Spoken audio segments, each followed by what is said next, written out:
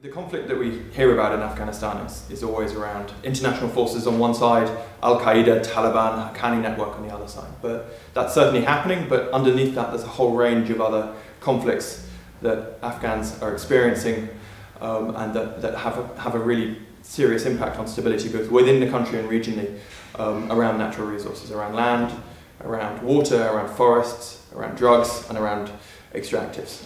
Just to give a couple of examples, all but one of the rivers in Afghanistan flows outside of its borders, all the major rivers, and they all flow into other countries that are more water scarce than Afghanistan, and there's really serious issues around the management of transboundary water.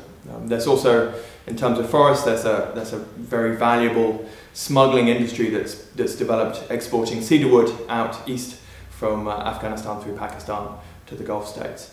The country produces between 90 and 95% of the world's heroin and opium, and also is a large producer of marijuana, and that's helped to add to a very valuable and destabilizing war economy. So there's a whole range of different issues that, even if the major war in Afghanistan stopped tomorrow, would continue to cause instability in Afghanistan, and those issues around natural resources.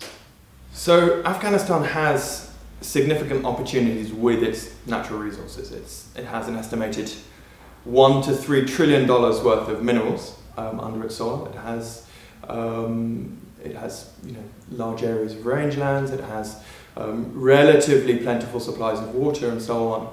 The challenge is making sure that those resources are managed well, that the revenues are shared equitably, that they add to development and security rather than undermining development. So in terms of how the government does that, the government really needs to take responsibility over setting in place transparent, equitable, sustainable systems for managing land, for managing forests, for managing mineral resources, for addressing things like the drug trade, and the international community needs to support the Afghan government to do that, to set in place the right policies, the right regulations, the right structures, and then also to deal with some of the larger kind of political issues that are happening in Afghanistan around the transition, around the moving of the withdrawal of international forces out of Afghanistan at the end of next year.